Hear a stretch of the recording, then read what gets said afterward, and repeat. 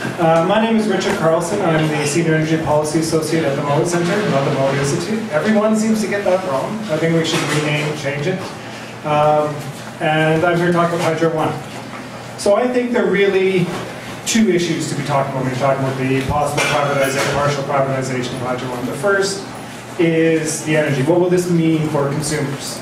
How will energy prices, how will the energy sector, how will the governance and the regulation of the energy sector change with the privatization? The second is really more about the public policy.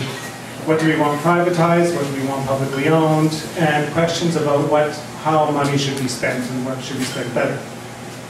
I am just an energy policy associate, so I'm only going to talk about energy governance. That's the area that I really know the best, is how the sector is regulated, how the sector is governed, and what would a privatization mean to Hydro One and the sector.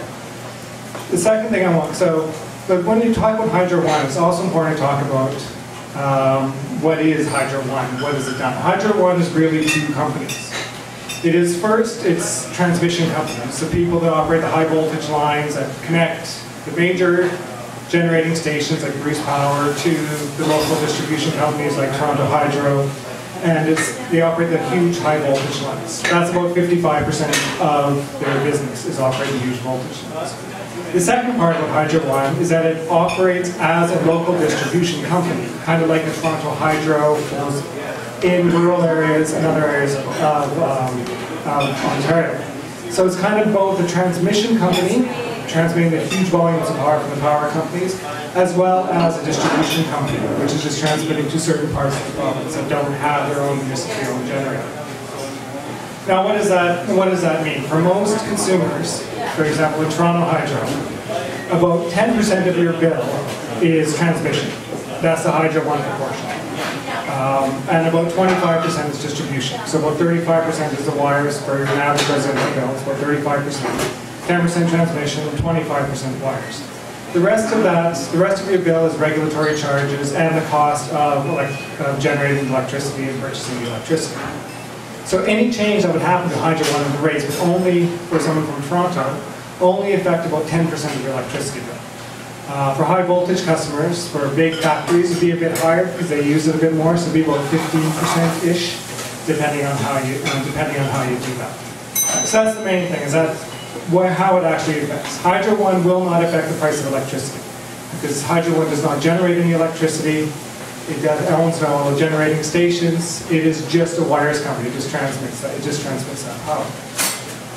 The second, so now that we look at the rates that Hydro One charges, is set by the Ontario Energy Board, which is an independent regulatory agency that has these big fancy hearings, and they sit around and they argue about legal points, and they write really long 300-page findings, and they decide what the policy is going to be.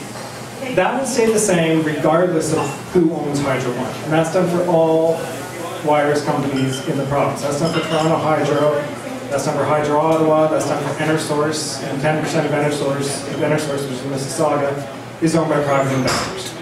That was done for Hydro One, and that will continue to be done exactly the same way if Hydro One is partially privatized. Now, there are problems with the OEB process. I've written quite a bit about some problems with the OEB concerning consumer representation and enforcement and how hard they can be on some utilities. But that is a problem that would exist regardless of whether or not Hydro One is partially privatized or not. So that really does not click into that aspect of it there as well. So when you come down to it, the partial privatization of Hydro One is not really an energy question, which is kind of strange because I'm an energy analyst. I'm kind of telling you that what I'm saying is of almost no importance. But it is kind of more of a public policy issue. It's kind of whether or not, do we want to own the utilities? Should public utilities, should they be publicly owned? Should they be privately owned? And is there any problem with how the sector is organized now in terms of changing it that way? Whether or not these things should be done. All right. Thank you very much.